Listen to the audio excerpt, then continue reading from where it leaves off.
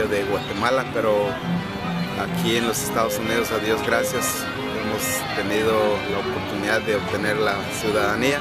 My dad taught me, really good rules of life, vote, for la raza, trabajando para la raza. I was born with this beautiful, amazing right to effectuate change peacefully through a ballot box. And just thinking I have the right tool to be able to even buy a house for my parents later on in life. Pero me encontré con personas de mi familia Vota y me ayudaron, así como me ayudaron el día de la registración también. We have been also having a lot of conversations with many people regarding the importance of getting involved in politics at the federal level and at local levels. I came to this country as an immigrant. I came to this country when I was 7 days old. Really identifying yourself within a culture is very important in becoming part of it and doing your part in it civically. And I encourage everyone to be able to use their voice to express what it is that they believe in. It gives me such great hope. So it always leads to how can we change all the negativity into the positive. Parte de mi familia Vota, creo que estamos orgullosos de esta alianza tan fuerte que estamos forjando aquí en Stockton, California, porque en realidad es un eslabón de una cadena fuerte que va a crear un cambio en este país, porque ya es hora de que se escuche la voz de los más pobres, de los más desprivilegiados, la voz de los latinos, porque también tenemos mucho que aportar a este país, pero como dice el Padre, el que no habla Dios no lo oye. Ya hoy vamos a hablar de una manera contundente, una manera unida para poder crear ese futuro que todos ambicionamos para nuestras familias. ¿Verdad, Padre? Importance of voting, I mean, that just all goes hand in hand. I tell the kids to dissect their neighborhoods, to dissect their lives, dissect what is wrong with their neighborhoods, but also what is right with their neighborhoods. And a lot of times they'll give me like just super long lists of what is wrong. They love it. They love talking about what is wrong with the world, what is wrong with their neighborhood and stuff like that. And when I come to, well, what is right about it, and then they start speaking of their culture, and when they start speaking of their families and their friends and their music, it gives me such great hope. And I encourage everyone to be able to use their voice to express what it is that they believe in and that they want to happen, because we're the only ones that can make that change. En base a esto, pues nos encontramos aquí en el campo Bayland Park y pues a votar para nuestro futuro presidente. Esta es mi primer votación aquí en los Estados Unidos, después de haber conseguido mi ciudadanía, gracias a Dios en este año, hace unos meses atrás, y bueno, lo pensé para venir a votar, pensé que iba a ser un poco más complicado, pero me encontré con personas de mi familia Vota y me ayudaron, así como me ayudaron el día de la registración también, y todo se me fue fácil, se me hizo fácil, y pues gracias a Dios ahora tenemos la oportunidad de votar en el país que nos adoptó. From the work that we've done and what we've seen, we think Latino families don't, in the past, because I mean this is changing and we're seeing it with our own eyes, but in the past if they hadn't voted before, it was because they didn't really see themselves in the spectrum of the American culture. You think about Americans, but a lot of the Latinos are in the shadows. Necesitamos una voz en este país. Y mire, para mí, las personas que van a salir elegidas en noviembre van a decidir sobre cosas muy importantes en la vida de nuestra familia. Por ejemplo, vamos a tener reforma migratoria para legalizar a 11 millones de trabajadores que ahora viven con el temor de arresto y deportación. But at the end of the day, what we want to do with this work is to make sure that our community is being respected and the issues that we care being addressed. We do want to change the immigration reform. Part of us, at Mi Familia Vota, why we started it was because we felt that the only way that we're going to change the immigration laws is by having more people voting. For people that, I'm not saying who to vote for because we're not going to go there, right. But if we vote, the people that we elected, they're going to pay attention to our issues. One of the typical forms of voter suppression that always existed has been harassing at the voting polls. for example, making it difficult for people, questioning them, and particularly it's happened sadly by some poll workers in different locations. But we're seeing more and more what I call institutional forms of voter suppression, and those are the proliferation of voter ID laws and other laws that are being passed in different states to limit voters that are usually low income, minority, or elderly. And these have proliferated in the legislative cycles that have taken place in the last 2 years. My dad was here on a tourist visa from Mexico. He's a doctor in Aguascalientes. And when I got here to the U.S., it was a really cultural shock, because from being in a private Catholic school and then going to a public school, it was a big difference. Yo pienso que concretamente en Florida Central faltaba una organización que se dedicara a estimular, a motivar y a educar sobre todo a los hispanos, porque a veces los hispanos no votaban, no creo en un 100% porque no quisieran hacerlo, sino porque no tenían información de las propuestas de cada candidato, de las propuestas de cada candidato al Senado estatal, al Senado nacional, incluso a la presidencia de la República. Y paralelamente a la campaña educativa era muy importante estimular, salir a la calle con un equipo que tenga un compromiso serio y un compromiso genuino definitivamente de creer en el trabajo que estaba haciendo y de lograr tener un contacto efectivo con esa persona que inscribíamos para que votara, y con esa persona que ya cumpliendo los requisitos, lo que nos falta es convencerla que ya inscrita, ya cumpliendo los requisitos necesarios, tiene que votar. Yo pienso que es bastante importante que nosotros nos demos a escuchar como unidad, porque nosotros somos ya no somos minoría en los Estados Unidos, y nosotros tenemos una voz muy grande que hay que aprender a usarla en esta nación. I'm one of those dreamers that actually came out to the public just a year ago. And basically came to the United States when I was 7 months old, so as you can imagine, I've lived here all my life. My mom, she's an attorney. She's a U.S. citizen, and they met while walking across the United States to end nuclear proliferation. So I think it would be very strange if I wasn't involved in politics to begin with.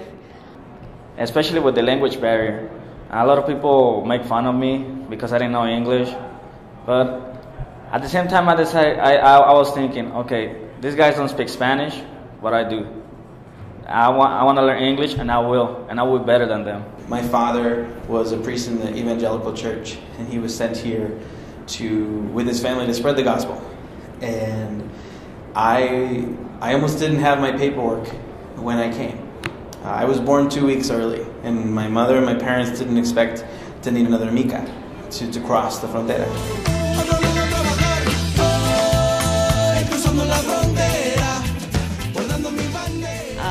My mother moved out here when I was a young infant. I'm a first-generation American. You know, she's excited to be a part of, this community, and she's probably 5 years now as a citizen, and the best thing for her was to come out here and to vote. Well, voting is one of the biggest things. I can't vote. It's one of the privileges I would love to have. When they ask me, they're like, what are you going to do with your citizenship? And I'm like, vote.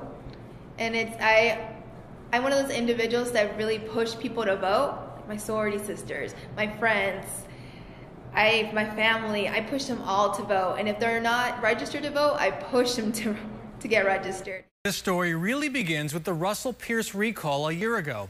A small army of young, well-organized Latinos knocked on thousands of doors to get out the Hispanic vote against Pierce, of course, the architect of SB 1070.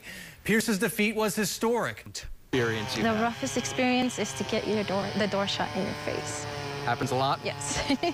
But 21-year-old Rosa Valdez keeps on going. She's logged countless miles over the last 4 years, part of a young army in the Valley that signed up tens of thousands of new Latino voters this year alone. What would you tell them as young people who have to make decisions about getting involved in politics? What would you tell, and unions, they don't know much about unions, what would you tell them now? Let me tell you, one thing I've learned, I've been doing this longer than he's been alive. I've been doing this for 46 years. I started with Cesar Chavez, and you may have read about it in history books. And one thing I learned from that, in this country, you don't just always get what you need for what is fair. You get what you're strong enough to win and determined enough to hold, as Frederick Douglass said. Nobody's in charge of our future except us. I think about all the children that were impacted by the teachers that taught us in my day. My name is Sylvia. I'm in Houston, Texas, and it's a privilege to be doing this right now because I want to convey a message to many people, to the young people of today. When I grew up, we were not allowed to speak Spanish. We had to speak English. So I had to learn Spanish all over again when I was 11. And then when I went into junior high school, I had some really traumatic experiences. I witnessed things that, affected my life and took me down a pathway of improvement in my life because I didn't want to go through that. I didn't want my children to go through that. I didn't want my grandchildren to go through that. Part of our goal is to reach out to Latino communities. There's about 140,000 Latinos living here in Inland Empire that are eligible to vote, but for some reasons they're not registered to vote. And one of the ideas is to show awareness, and at the same time, the Latino vote is what's going to make a difference in this electoral election. Now that the Latino vote is so important and it's all over the radio, it's all over the news. I mean, every candidate is supporting the Latino community. Organizations like Mi Familia Vota, we are working, to educate our community, our people, and saying, we have a right in deciding what we want for our kids, for our future, for myself. We need to, because we are a part of this country. I do what I do because I grew up as an immigrant. We grew up not knowing what our rights were. And I do this because that shouldn't happen in this country that gave me, my family, the opportunity that we have. That shouldn't happen. And with Mi Familia Vota, we do good work. We give our community a voice because we deserve respect. And take family members and friends to go out there and vote. At the end of the day, I'm like, you're not just voting for yourself, you're voting for a whole country. You can make the difference in this country. And how you can love your country so much that you can't leave it, that there's something left there to make better. And it's your heart, it's your soul. You can't leave that behind. But I want to tell the young people of today that so many people suffered and went through so much all over this nation for you to have a future, for you to be able to vote, for you to be able to go to college and to do something with your life. Don't waste your time. Be diligent about your education. Be diligent about your future. You have a future. We're a strong, proud, and a hardworking people. And the work isn't done. And the work that we do with Mi Familia Vota it's the righteous work. We're doing God's work. And I'll be damned if the whole entire universe collided for my two parents to meet while walking across the country to nuclear proliferation if I don't try and give somebody that right to peacefully affect change in the country they live in. So that's why I do what I do every single day. We're all here for something bigger. And I think that it's great work. And when I found Mi Familia Vota, it really gave me a purpose, a renewed purpose, because our community, nuestra gente, we deserve better. But the only way we can get that is if we stand up and we demand it. And we demand it at the ballot box. We demand it by becoming citizens. We demand it by empowering our children, by empowering each other, and empowering our communities to stand up and expect and demand more.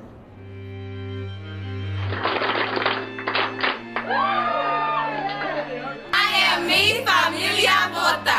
I am Mi Familia Vota. I am Mi Familia Vota. I am Mi Familia Vota. I am Mi Familia Vota. I am Mi Familia Vota. I am Mi Familia Vota. I am Mi Familia Vota. I am Mi Familia Vota. I am Mi Familia Vota.